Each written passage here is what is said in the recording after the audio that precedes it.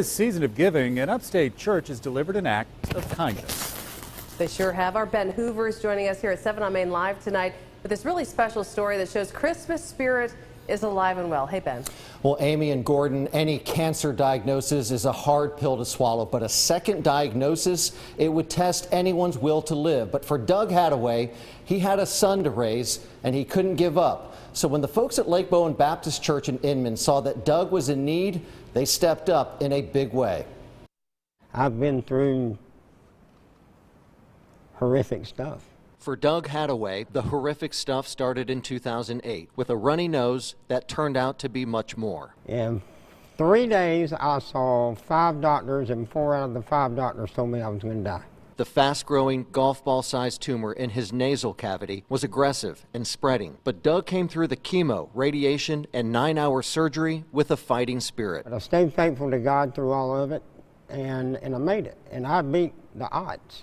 Doug beat cancer. Then 6 years later, in 2016, he felt a knot on the side of his head. Turns out I had another cancer, and within, I'd say about 3 weeks, it went from a little bitty knot to the size of a tennis ball. Holding on to his faith and his doctor's advice, Doug didn't panic. With yet another stage 4 cancer diagnosis, he made a promise to his young son. I said, son, I'll never give up. As long as there's breath in my lungs and good Lord hadn't called me home, I will not give up. I said, we've got to have faith that God's going to provide for us. Doug fought again. There were literally nights that I would lay down in the bed and cry myself to sleep because I knew I was going to die in my sleep.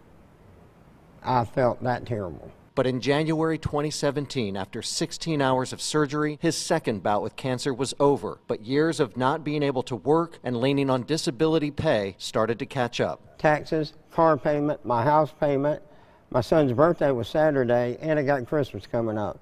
How was I going to do all that on disability? It wasn't until a conversation with an old friend, Lake Bowen Baptist Church pastor Brad Atkins, did Doug's doubts start to turn around. I told him, I said, man, everything's caught up with me. It's one thing to say, hey man, I'm praying for you, and I've prayed for Doug for years, but to actually say, what do you need? And I'm serious, tell me what you need. Doug needed transportation, so Brad, his congregation, and the community pooled money together that made this moment possible. I mean, I had no clue. Doug had no clue that this truck was his, title and all, taking the stress of monthly payments off his already full plate. So, happy birthday, Merry Christmas. What are you talking about? No, sir. Michael Douglas Hadaway. Hey? Paid for. You're kidding me. And there's a check for the tax title tag and a little Christmas for you, since you've been sacrificing for your son for 5 years. God sacrificed for you. God's good, brother. He knows where you are. He knows what you need. And he's able to do exceedingly abundantly more than you could ever ask, think, or imagine. Oh, man. What a special amazing moment. And Doug still hasn't completely gotten over that. That just happened recently. Yeah.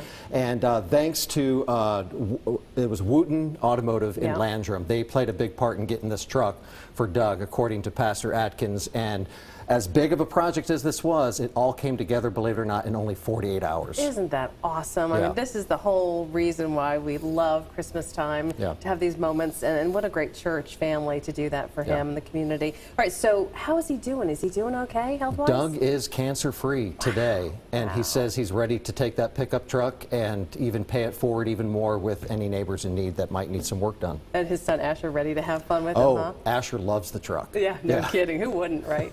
Thanks, Ben. Great story. Yeah.